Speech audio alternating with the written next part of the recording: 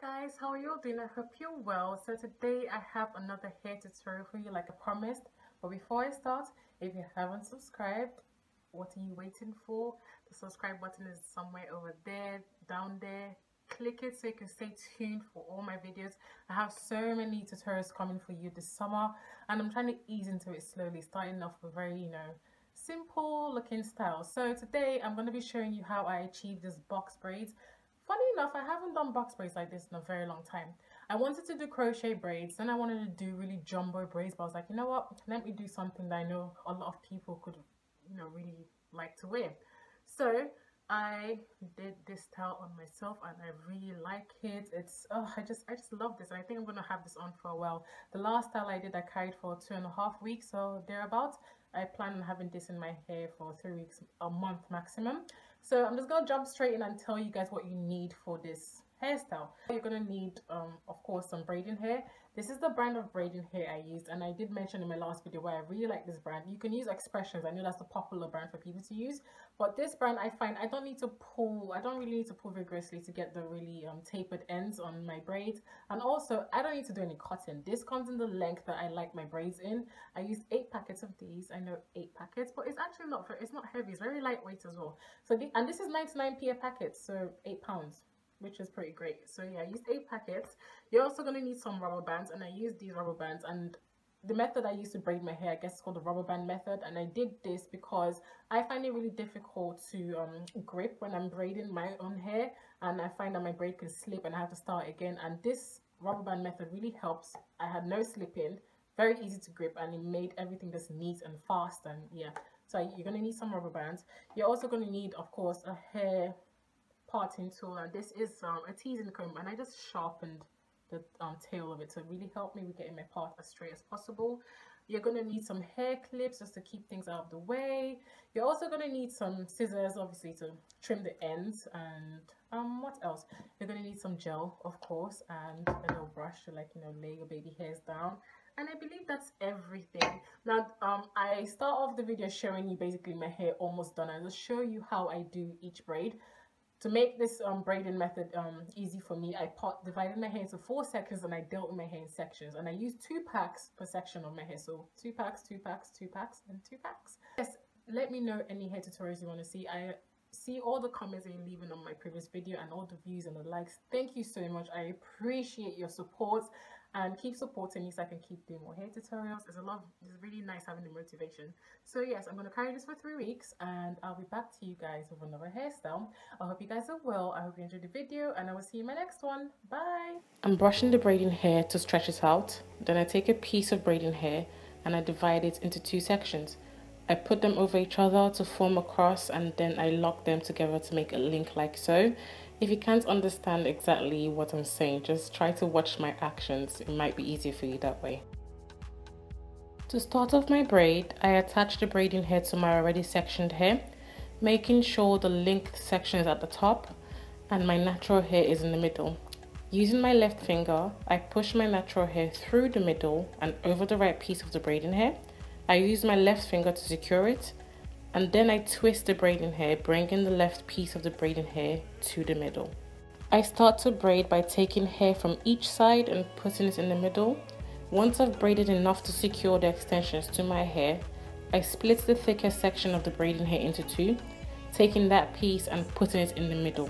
This allows my hair and the braid to blend seamlessly. I essentially want my hair to be the same length and thickness as the other 2 pieces of the braiding hair.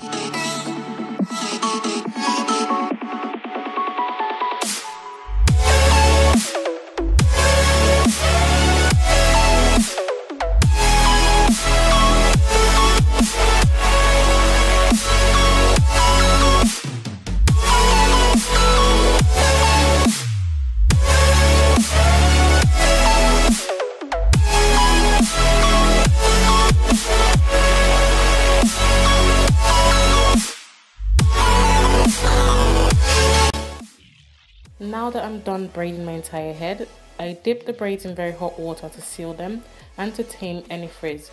Please be very careful and have someone help you if you can, because this is very hot water I'm using.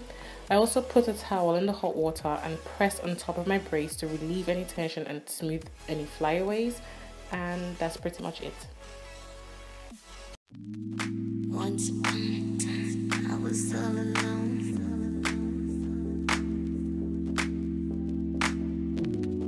How you like me now? Do I turn you on?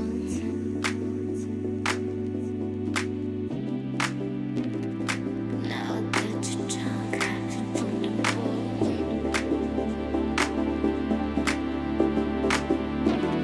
Show me what you want, give me what you want.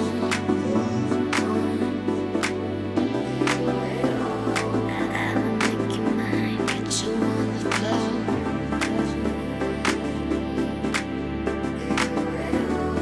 Watch me